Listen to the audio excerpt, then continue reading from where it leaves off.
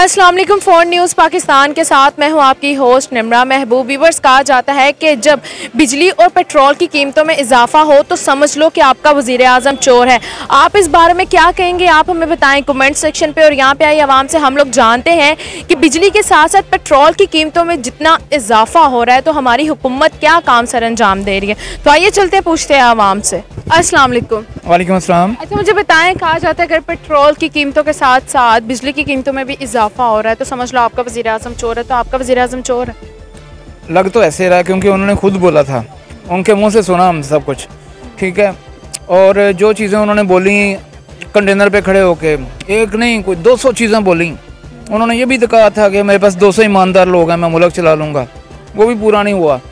तो ये फ्यूल जिस तरह डे बाई डे बढ़ रहा है वो उससे इम्पेक्ट क्या हो रहा है, उससे इम्पेक्ट ये हो रहा है कि जो बाकी खाने पीने की चीज़ें या रोज़मर्रा की ज़रूरत की चीज़ें वो महंगी हो रही हैं। वो एक आम आदमी, कॉमन बंदा जो है, उसकी वेजेस उस तरह नहीं बढ़ रही जिस तरह से उसकी ये महंगाई की वजह से उसकी बाकी कीमतें बढ़ रही हैं चीज़ों की, उसके लिए अफोर्डेबल नहीं रहा।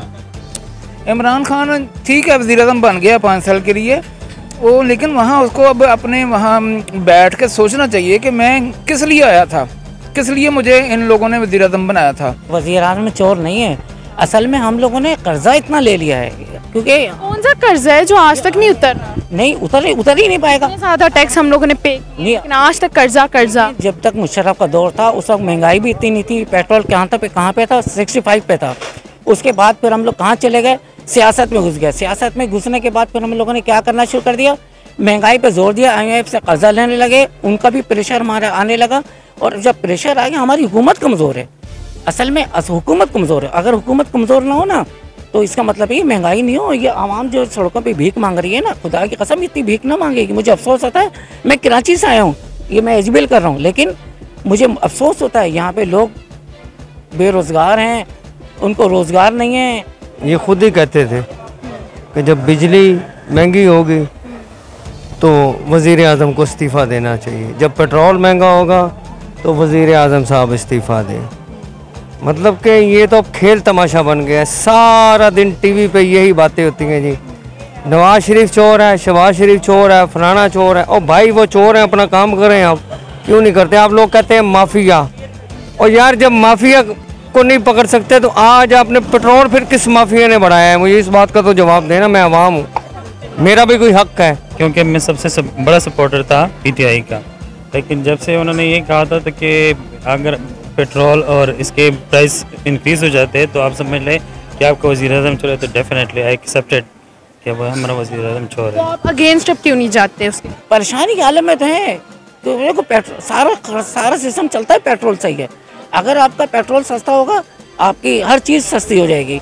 लोगों को मौका मिल जाता है कि पेट्रोल महंगा हो गया, यानी फ्रूट, यानी कोई भी चीज़ आप समझ लें, आप कोई चीज़ खा कोई सकती हैं।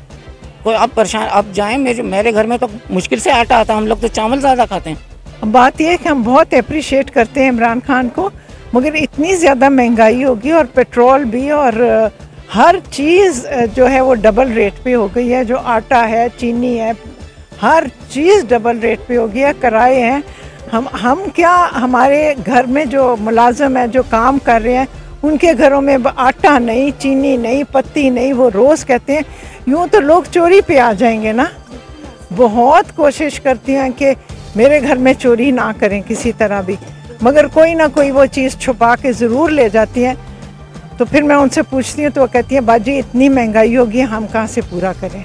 हर घर में से लोगों ने वोट डाले हैं और लोगों ने चाह में वोट डाले हैं कि इमरान आएगा। जिस तरह ये कंडेनर पे खड़ा होकर जिस तरह ये दावे कर रहा है, वो तो पता नहीं इसने पाकिस्तान की क्या चीज़ें बदल के रख देनी है, लेकिन उससे कुछ भी नहीं हुआ। ऐसा लग रहा है कोई बंदा उसका कहना नहीं मान रहा, और उसके अपने लोग भी जो मतलब कि कोई मुल्क में कोई छोटा सा वाक़या हो जाए, उसकी कमीना या उसके मशीरों में से कुछ 10 बंदे उठ के बयान देने लग जाते हैं। दुनिया में किसी मुल्क में ऐसा नहीं होता कि 10-10 बंदे एक ही चीज़ के ऊपर बयान दें। उसको ये भी समझ नहीं आ रही कि उसके स्पोक्समैन कितने हैं। कोई 10-20 स्पोक्समैन हैं, जब इतने 10-20 बंदे लड़ बयान देंगे किसी एक चीज़ के ऊपर तशरीह करते वक्त, तो वो जनाब अवाम तो कंफ्यूज हो जाएगी। अल्टीमेटली अवाम उसकी मतलब कि किस बंदे किस मशीर की बात पे यकीन करेगी। आप कहते हैं जमहूरी हुकूमत होनी चाहिए, तो जमहूरियत कहाँ गई? जब मैं बोलने के लिए आ रहा हूँ तो आप कहेंगे यार ये बंदा कौन है, ये क्यों बोल रहा है? मैं किसी सियासी लीडर का बेटा नहीं हूँ, न बाप हूँ, न मेरे को बाप दादा सियासी लीडर हैं। मैं तो सिर्फ इनसे ये सवाल पूछना चाह रहा हूँ, सारी चीज़ों का दारो मदार माफिया है, तो फिर आज किसने पेट्रोल बढ़ाया वो कौन सा माफिया, हमें तो बताएं ना। फिर अगर बढ़ा भी दिया है तो बताएं भाई वो आप टैक्स क्यों नहीं कम कर रहे, अवाम पे इतना क्यों बोझ डाल रहे हैं? गरीब आदमी मर जाएगा। इमरान खान साहब कभी सोचे रात को सोते वक्त का, ये अवाम आपको बादशाह बनाया गया है।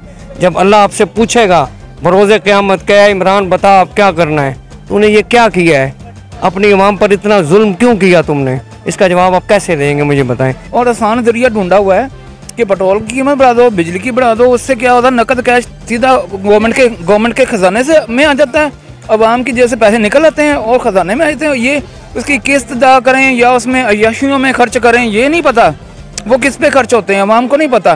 खुदा की कसम किसी को भी सपोर्ट नहीं करता, इसलिए नहीं करता, मुझे पता है कि ये लोग इस काबिल नहीं है, ना इनको बातों का मेयार अच्छा है, ना इनके अल्फाज अच्छे हैं, ना किसी की इज्जत का ख्याल करते हैं, ना किसी औरत का ख्याल करते हैं, जो मुंह में आए बकते हैं। बस ये कि मैं ये कहूँगा कि कुछ ऐसी पॉलिसी बनाएं कि इकनॉमिक जो चीज़ें हैं वो तो दुरुस्त करें, लेकिन आवाम की वेजेस इतनी ज़्यादा नहीं है, हम इतना ज़्यादा बर्दाश्त नहीं कर सकेंगे।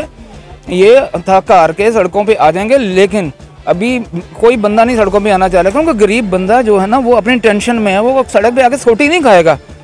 सीधी सी मैं आपको बात बताऊँ तो इनको चाहिए कि ये थोड़ा सा ऑलराउंड कारकर्दगी अदा करें, कि आवाम का भी ख्याल करें और हुकूमत को भी सही। अब ना हुकूमत सही तरह चल रही है और आवाम भी पिस रहे हैं। व्यूअर्स, उम्मीद है आज का प्रोग्राम आपको बहुत ज़्यादा पसंद आया होगा। अपनी होस्ट को दीजिए इजाज़त, अल्लाह हाफ़िज़।